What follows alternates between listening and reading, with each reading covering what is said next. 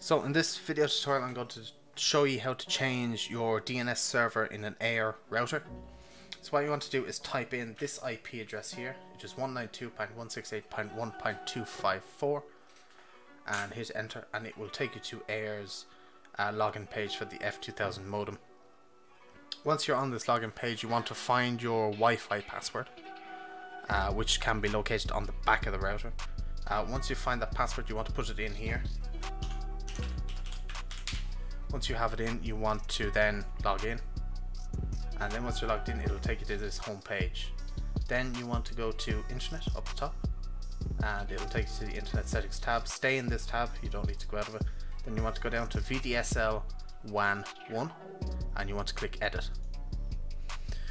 Once you're in Edit, you want to scroll down until you see Static DNS, which is here. This will be unticked when you see it, but you just tick that and it will show these boxes here. These will have different numbers here where the 8.8.8 is.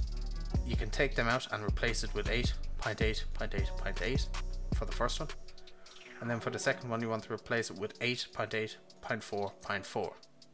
Once you have that done, then you need to save your settings. It'll submit, and then it'll take you back and they're saved. And you can see here then in the primary and secondary DNS servers, they have changed.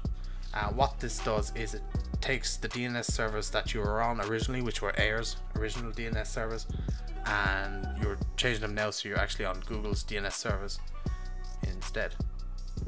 So once that's done, that should fix your problem with the AIR Wi-Fi, and you should be able to connect again, and that should fix everything. You don't need to change these numbers again, you can keep them like that.